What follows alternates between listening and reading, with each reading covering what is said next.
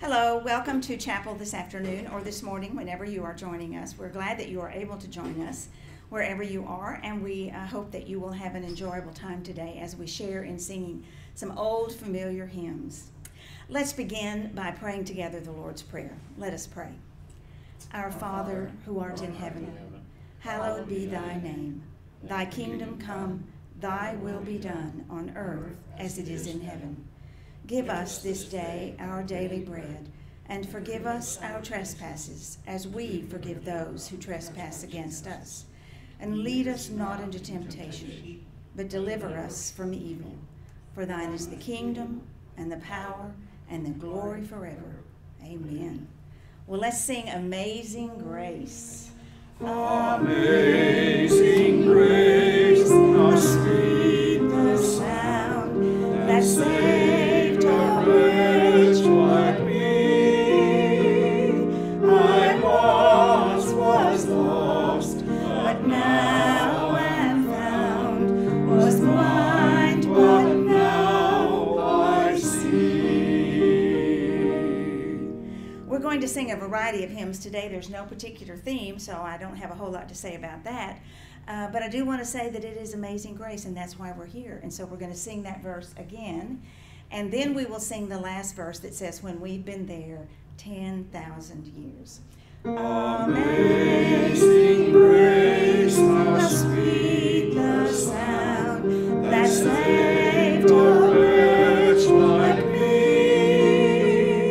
I once was lost, but now am found, was blind, but now I see.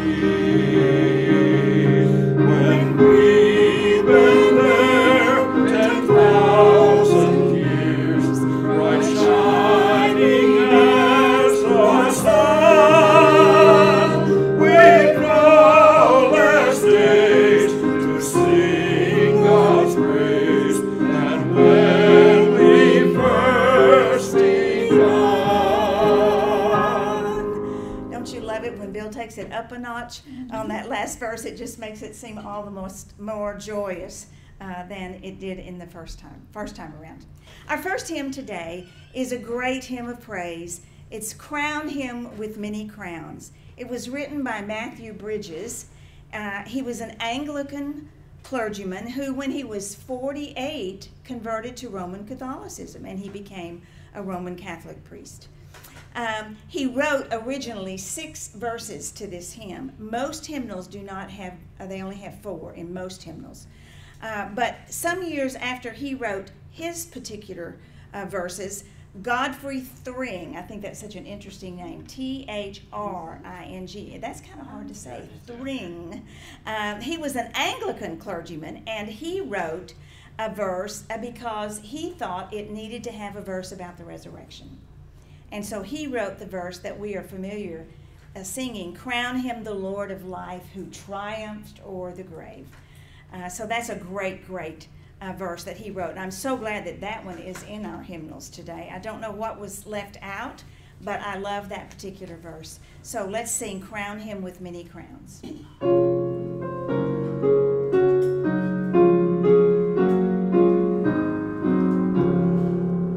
Crown him with many crowns, the Lamb upon his throne. Hark how the heavenly anthem drowns the music but its own. Awake my soul and sing of him who died for thee, and hail him as thy matchless King through all eternity.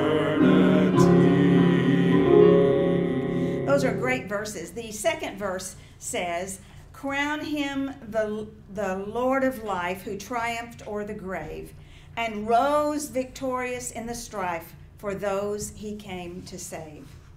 The third verse says, Crown him the Lord of love, his hands, behold his hands and side, those wounds yet visible above, in beauty glorified. And the last verse in my particular version, and it's not the same in all hymnals, is Crown him the Lord of heaven, enthroned in worlds above. Crown him the King to whom is given the wondrous name of love.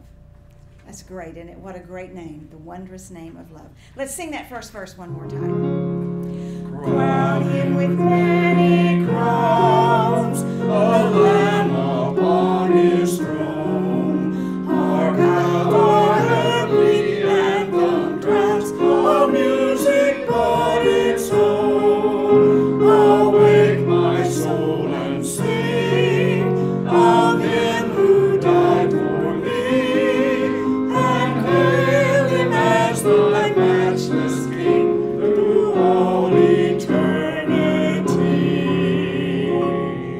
I love that hymn, and that hymn forever for me will be the first hymn you sing on Sunday morning, because it just seems like that's the great hymn of praise. And Jim always selected a hymn of praise as the first hymn, so that one was often one of the ones that we sang at the beginning. And I can't think of a better way to start a worship service than to sing Crown Him with Many Crowns.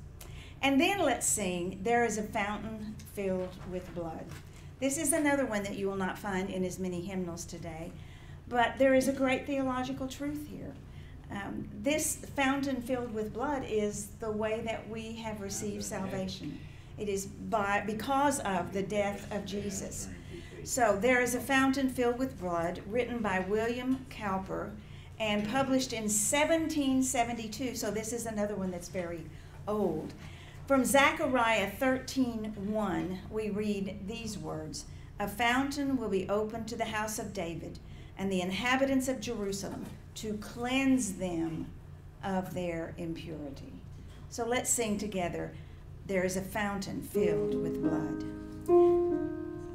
There is a fountain filled with blood, drawn from Emmanuel's veins, and sinners plunged beneath that flood lose all their guilty stains, lose all their guilty stains, lose all their guilty stains, and sinners plunged beneath that flood lose all their guilty stains.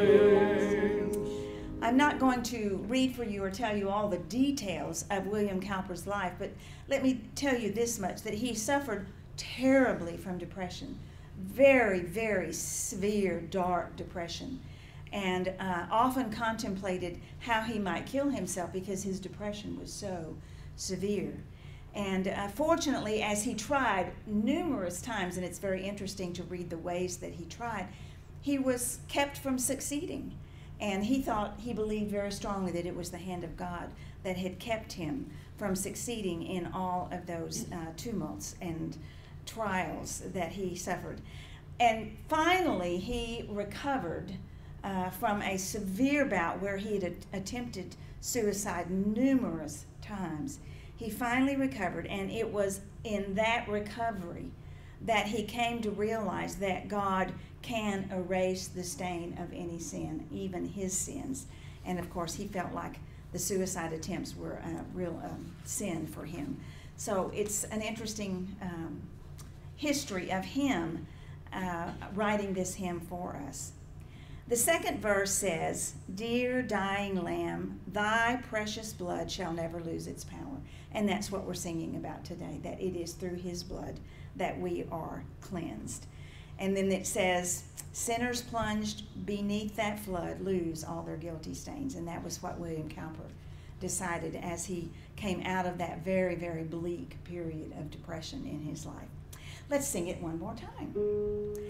There is a fountain filled with blood, drawn from Emmanuel's veins, and sinners plunged beneath that flood lose all their guilty stains, lose all their guilty stains, lose all their guilty stains, and sinners plunged beneath that flood lose all their guilty stains. Just a week or two ago, we sang, "What can wash away my sins?" Yep. Nothing but the blood of Jesus. Right. And so now we have sung about that fountain flowing. Our next hymn is one that is a Southern gospel and revival and evangelistic style of song, and it's called "He Keeps Me Singing," or "There's Within My Heart a Melody." And this was also written by Luther Bridges. And so we sang a song by him just a moment ago. And he wrote this song as well. So I'll tell you a little bit more about this hymn after we sing it. Linda, this is a song that I learned over the battery radio, how to play gospel. Oh my! The old-fashioned revival hour. Well, I'm going to tell you a little bit about that. Yes, I know that. I don't want to jump the gun on you. No, it's what he thought about his tune, his melody. Okay. Yeah, it's very interesting. So let's sing it through one time. "There's within my heart." There's within my heart a melody, Jesus whispers sweet and low. Fear not, I am with thee, peace be still, in all of love's ebb and flow. Jesus, Jesus, Jesus, sweetest name I know, fills my every longing, keeps me singing as I go. Well, he was born in 1884 and was a minister in the Methodist Episcopal Church South, born in North Carolina, attended Asbury Seminary, and even though he did not graduate, he became a pastor. And this hymn, scholars agree that he experienced a very significant tragedy in his life. And you know, many of our hymns came out of a tragedy that people experienced. This tragedy happened to be that while he was preaching at a revival in Middlesboro, Kentucky, he had left his wife and 3 small sons with her parents in Harrodsburg, Kentucky.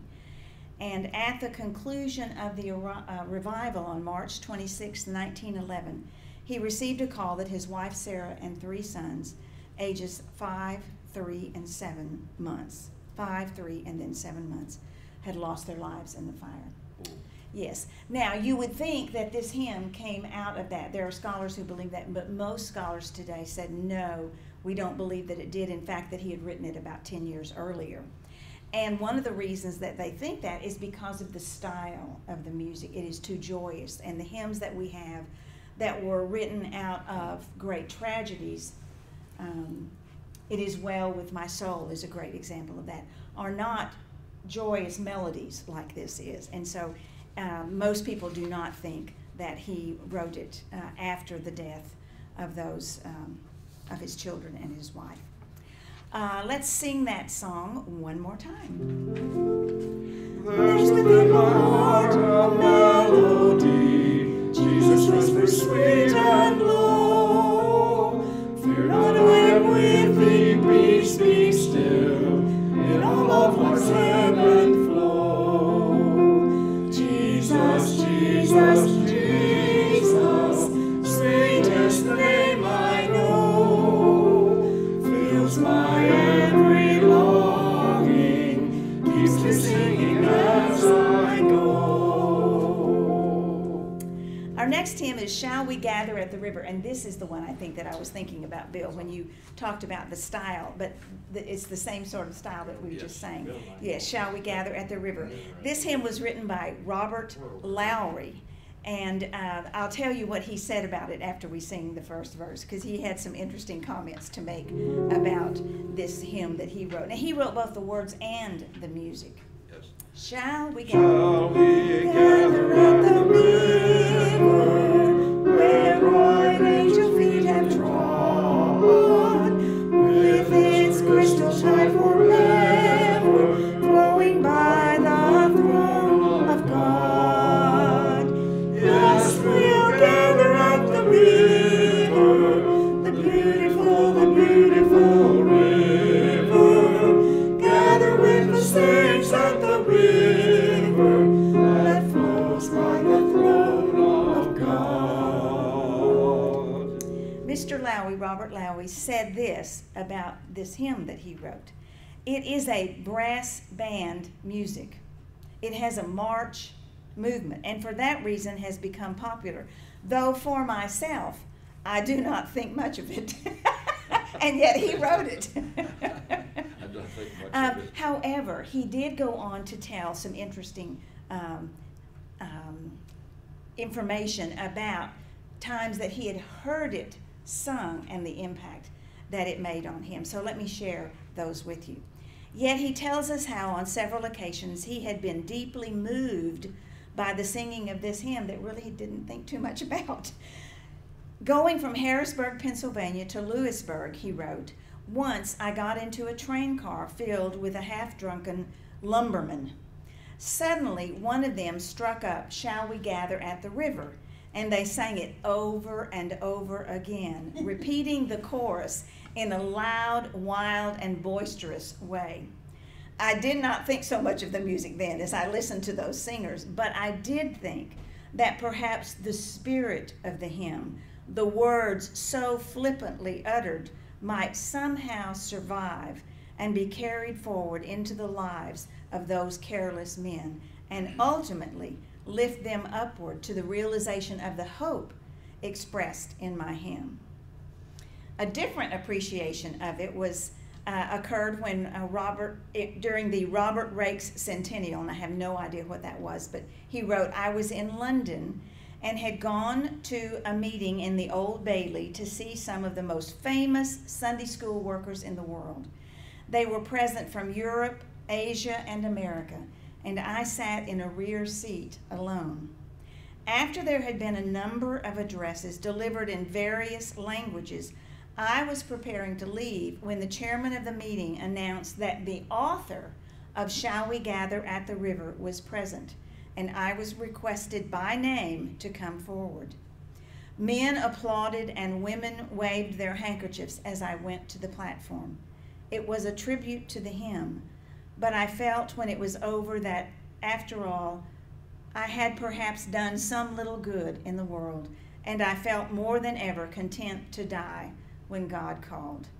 Interesting, isn't it? Yeah. Even though he didn't really care much for the music that he wrote, he came to believe that the hymn might have some benefit to people, and I think that's interesting. God can use even music that we don't like, and it did for him. So let's sing it one more time. Shall we gather at the river, where bright angel feet have trod, with its crystal tide forever flowing by the throne of God? Yes, we'll gather at the river, the beautiful river, gather with the saints at the river that flows by the throne of God. Well, this is a song that is very much a part of the revivalism and what is called Adventism in much of the post-Civil War Wesleyan preaching and worship. And it really is very typical of many of the hymns that many of us grew up singing. Many readers have grown up singing this and other songs on a similar theme during Sunday school gatherings, wrote one of the hymnologists that I read, and also at Sunday evening services and also at revivals. And some of the similar songs, according to this hymnologist, and that's somebody that writes about hymns, if we have to remember that. I had to look up the word. When the roll is called up yonder, shall we gather at the river? Oh, that will be glory for me. All of those are hymns in that style. These hymns did not address anything new. Hymn writers have always written about heaven, including Charles Wesley. He wrote about that a lot. But the 19th century hymns had a lot of kind of oomph to them. Let's see. The verses of this hymn are, let's sing the first verse, and then I'll talk about what the verses say, okay? Sing the wondrous love of Jesus, sing his mercy and his grace. In the mansions bright and blessed, he'll prepare for us a place. When we all get to heaven, what a day of rejoicing that will be. When we all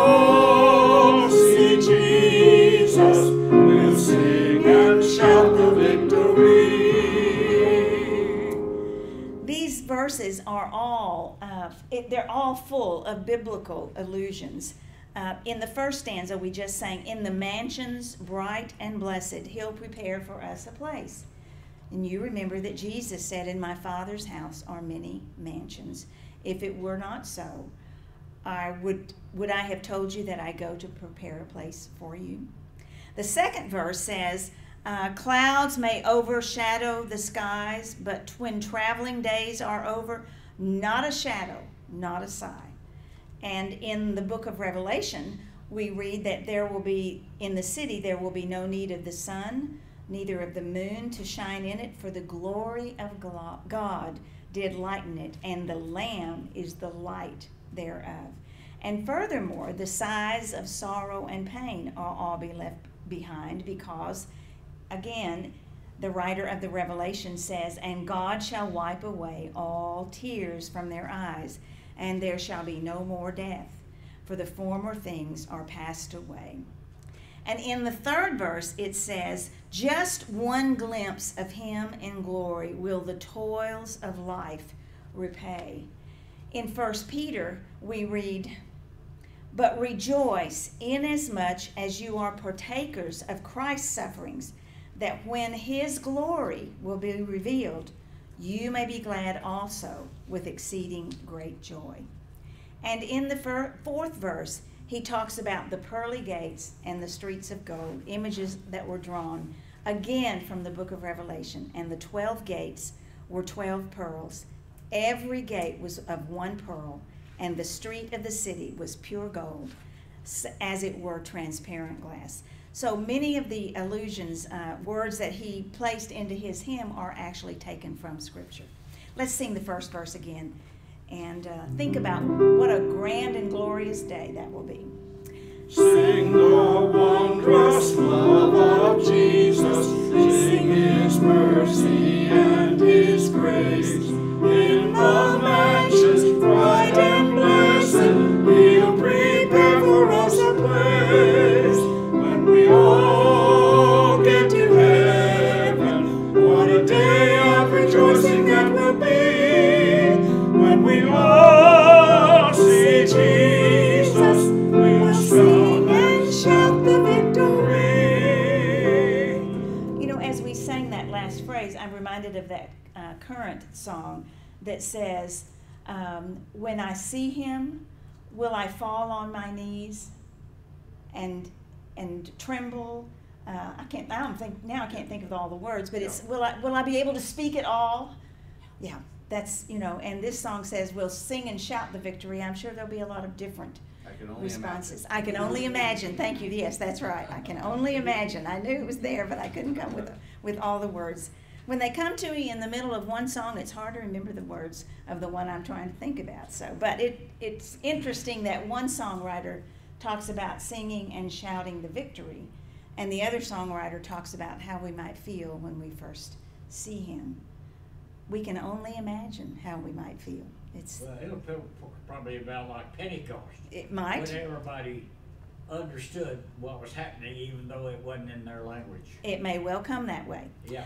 Our next hymn is "Love Lifted Me." What a great, great hymn. Love Lifted Me. You want to sing it? Yes. Oh. Let's sing it. Sorry.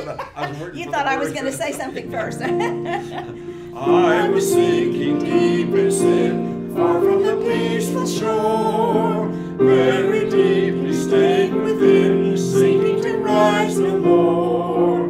But the Master of the sea heard my despairing cry. From the waters lifted me, now safe am I. Love lifted me, love lifted me. When nothing else could help, love lifted me, love lifted me, love lifted me. When nothing else could help, love lifted me.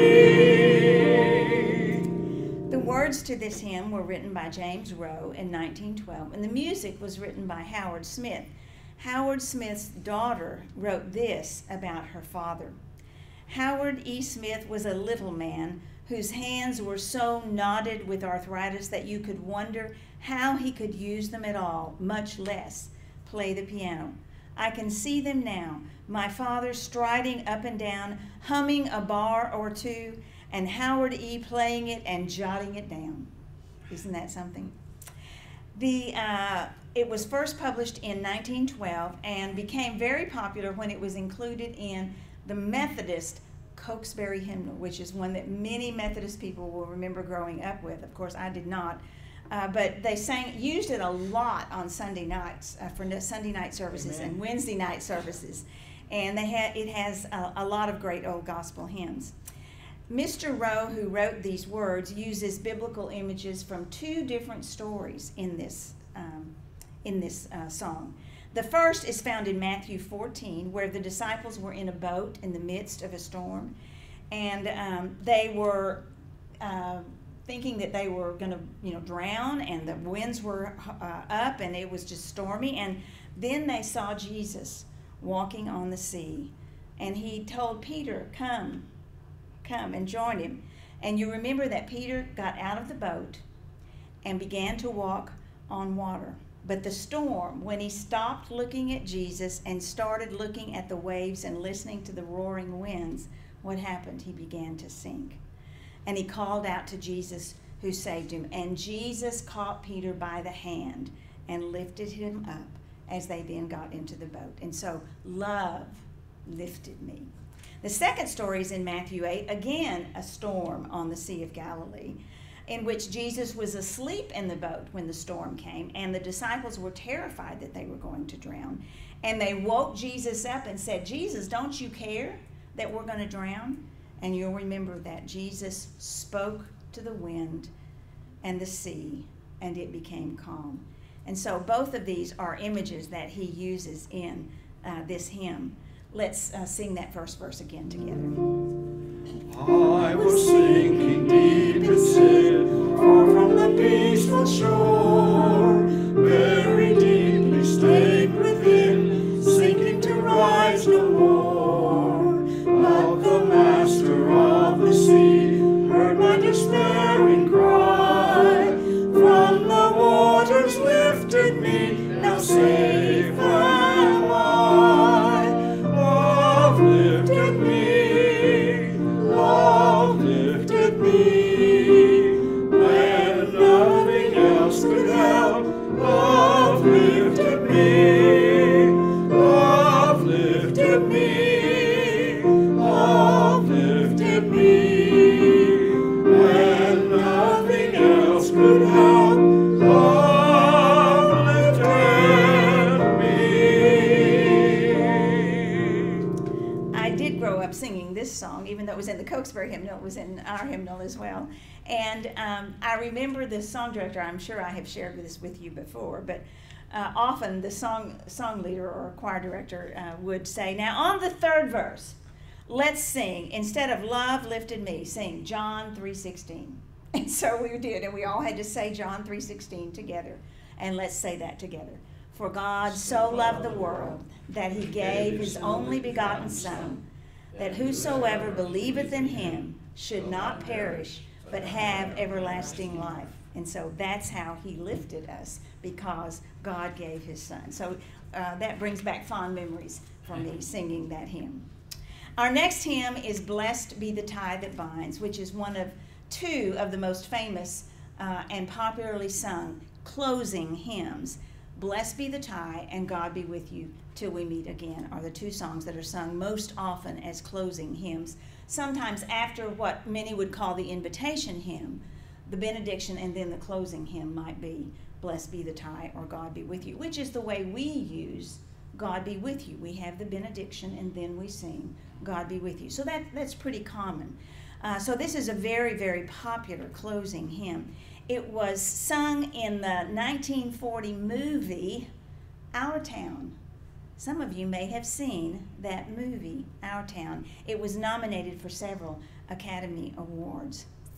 There is a great story about this hymn, and I will briefly tell you that story, and then we'll sing, and then I want to share with you some of the other verses. Dr. John Fawcett was a pastor of a small church at Waynesgate, I guess is the way you pronounce that. And he received a call to a larger church in London in 1772. And he accepted the call and preached his farewell sermon. The wagons were loaded with his books and his furniture, and all was ready for the departure when his parishioners gathered around him and with tears in their eyes begged him to stay. His wife said, "Oh, John, I cannot bear this." And he replied, "Neither can I, and we will not go." And so they unloaded the wagons and put everything back as it was, and he stayed where he was. I bet there have been some other preachers who, when they found out what church they were going to, decided they'd rather stay where they were. I'm sure that has happened more than once. But I thought that was an interesting story. And then the Albert Bailey, who is another hymnologist, described this congregation at Waynesgate. Listen to how he described these people whom they loved so much. The people were all farmers and shepherds, poor as Job's turkey. I bet you haven't heard that saying in a long time. Poor as Job's turkey. An uncouth lot whose speech one could hardly understand. Unable to read or write. Most of them pagans, cursed with vice and ignorance and wild tempers. The established church had never touched them. Only the humble Baptist, there you go, Bill. Only the humble Baptist had sent an itinerant preacher there, and he had made a good beginning. And those were the people that loved John and Mary Fawcett so much that they did not want them to leave. And that the Fawcetts loved so much that they decided not to leave. I think that's a wonderful story. Let's sing "Blessed Be the Tie That Binds." We haven't sung it yet, have we? I don't think so. Okay, first time through. Blessed be the tie that binds our hearts in Christian love, the fellowship of kindred minds is like to that above.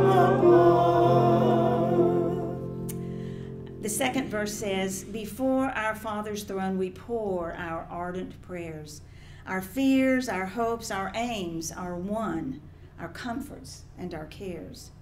We share each other's woes, our mutual burdens bear, and often for each other flows the sympathizing tear." And this last verse is the one that most hymnals end with, but I have two more verses in mind today.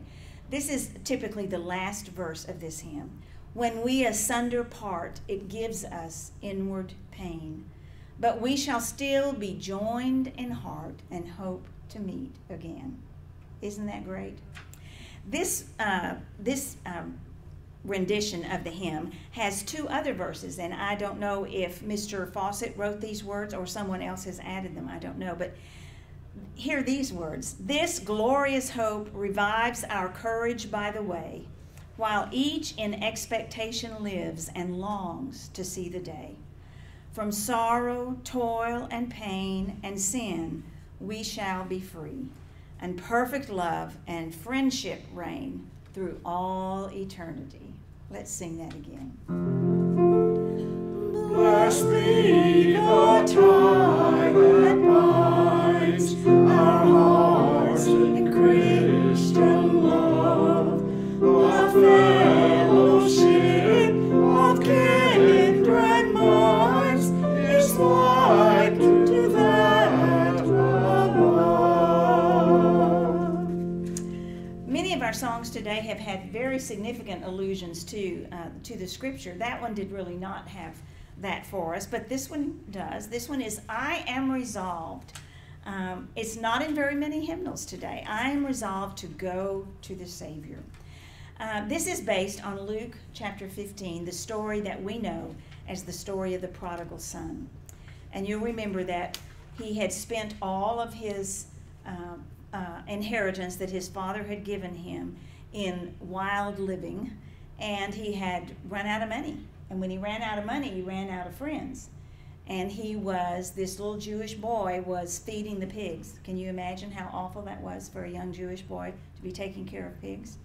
And then the Bible says, "I will arise and go to my father, and I will say unto him, Father, I have sinned against heaven and against thee, and I am no more worthy to be called your son. Make me as one of your hired servants. You remember what the rest of the story said? That while he was coming, his father saw him and ran to greet him, ran to meet him, and threw his arms around him. What a wonderful picture of the love of God as he goes to meet us and draws us to himself. In 1906, let's see, who wrote this? Palmer Hartsoff wrote this. And in 1906, at the age of 62, he became an ordained Baptist minister and moved to Ontario, Michigan, and pastored a church there for 21 years, and then retired and returned to Plymouth, Michigan, where he died in 1932 at the age of 88. Good story and a great old song. Some of you may not know this one, but I hope that you'll like it because it does have some great words to it. I am resolved.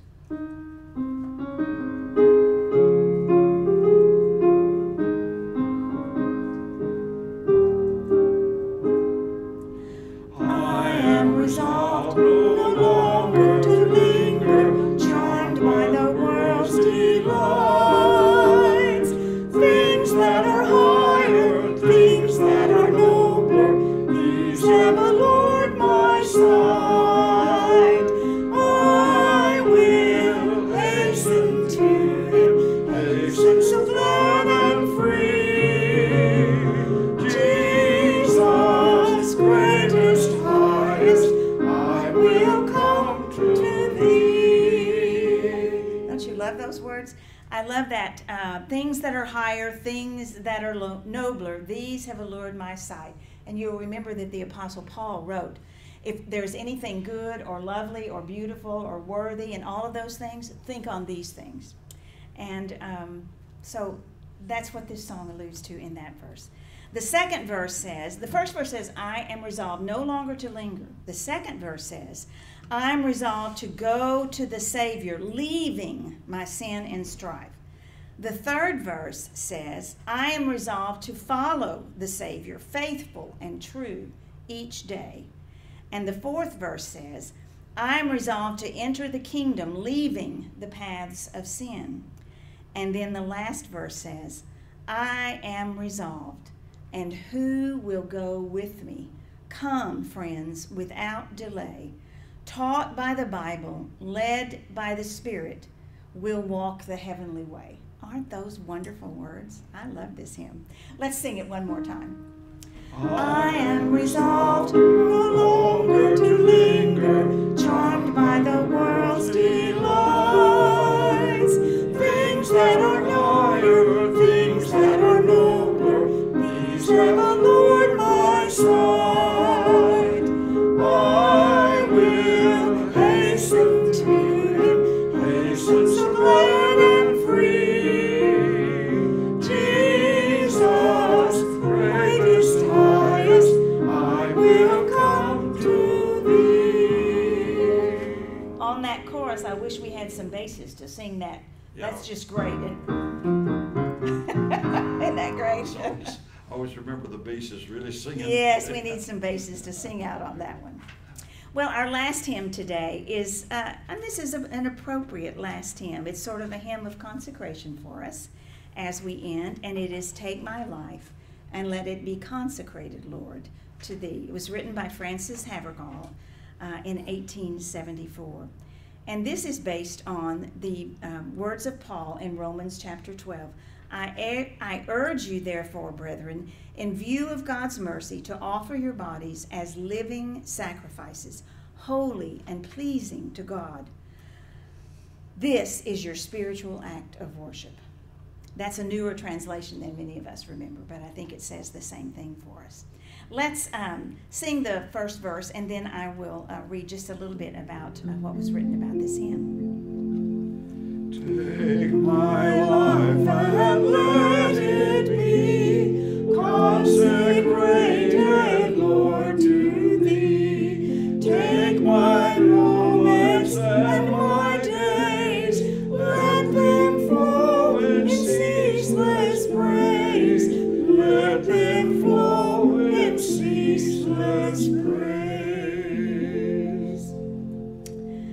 Frances Havergal wrote this: I went for a little visit of 5 days to Airlie House. I don't know what that is, but that's where she went. And there were 10 persons in the house, some unconverted and long prayed for, some converted but not rejoicing Christians. He gave me the prayer, Lord. He gave me all this house, and he just did. Before I left the house, everyone had got a blessing. The last night of my visit, after I had retired, the governess asked me to go to the 2 daughters. They were crying, and then and there, both of them trusted and rejoiced. It was nearly midnight. I was too happy to sleep, and passed most of the night in praise and renewal of my own consecration. And these little couplets formed themselves and chimed in my heart one after another, till they finished with, ever only, all for thee. So let me share with you, this is a prayer, and let me share with you these words. Take my hands, Lord, and let them move at the impulse of thy love. Take my feet, and let them be swift and beautiful for thee. Take my voice, and let me sing always only for my King. Take my lips, and let them be filled with messages from thee. Take my silver and my gold, not a mite would I withhold. Take my intellect, and use every power as thou shalt choose. Take my will, and make it thine, it shall be no longer mine. Take my heart, it is thine own, it shall be thy royal throne. Take my love, my Lord, I pour at thy feet its treasure store. Take myself, and I will be ever only all for thee. What a wonderful prayer. Let's sing that one more time. Make this your prayer today. Take my life and let it be consecrated, Lord, to thee. Take my moments and my days, let them flow in ceaseless praise. Let them flow in ceaseless praise. It's a wonderful prayer, isn't it? That might be a good way to begin our day every day. I'm just thinking for me, it might be a good way. Well, we have come to the end of our time all too quickly, and it is time for us to share together in reading or reciting the 23rd Psalm. So those of you who are here in the chapel will find that in your binder. And let's read or recite together. The Lord is my shepherd, I shall not want. He maketh me to lie down in green pastures. He leadeth me beside the still waters. He restoreth my soul. He leadeth me in the paths of righteousness for his name's sake. Yea, though I walk through the valley of the shadow of death, I will fear no evil, for thou art with me. Thy rod and thy staff, they comfort me. Thou preparest a table before me in the presence of my enemies. Thou anointest my head with oil. My cup runneth over. Surely goodness and mercy shall follow me all the days of my life, and I will dwell in the house of the Lord forever. Hear these words from the writer of the book of Jude, the letter of Jude, whose name is also Judah, which is the Hebrew rendering of the Greek Jude, and who was believed to be the brother of Jesus. To the one who is able to protect you from falling, and to present you blameless and rejoicing before his glorious presence, to the only God our Savior, through Jesus Christ our Lord, belong glory and majesty, power and authority before all time, now and forevermore. Amen. Let's sing together, God be with you till we meet again. God be with you till we meet again. By his counsels guide uphold you, with his sheep securely fold you. God be with you till we meet again, till we meet